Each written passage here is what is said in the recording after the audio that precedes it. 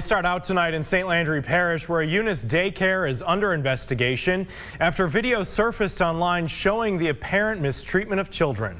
The videos show slices of cheese being thrown on the faces of children in high chairs, making them cry while staffers then laugh. Many viewers have identified that facility as the Pumpkin Patch Daycare in Eunice.